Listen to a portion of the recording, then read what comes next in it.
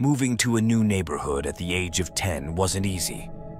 I hardly knew anyone except for the family my dad was friends with, a single mom with 3 kids.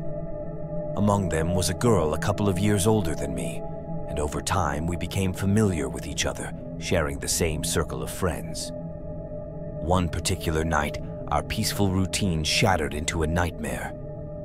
It was when my friend Rob decided to hang out with my neighbor friend and her younger brother while their mom was at work.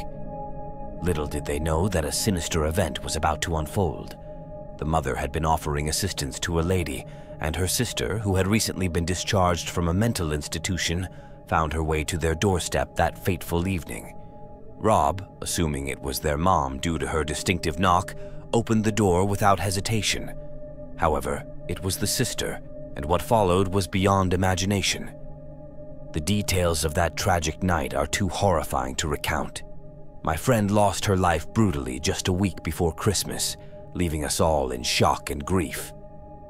The aftermath of that incident cast a shadow over our neighborhood, and I couldn't bring myself to attend her funeral, the pain still fresh in my heart.